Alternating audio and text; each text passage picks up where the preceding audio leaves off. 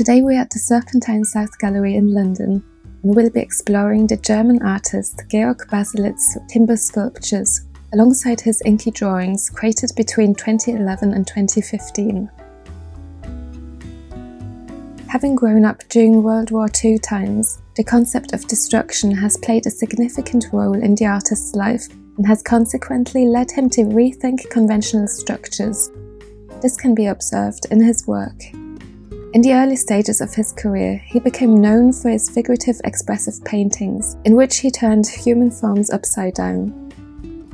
In 1979, he adopted sculpture as a medium, whilst continuing to blend the figurative with the abstract.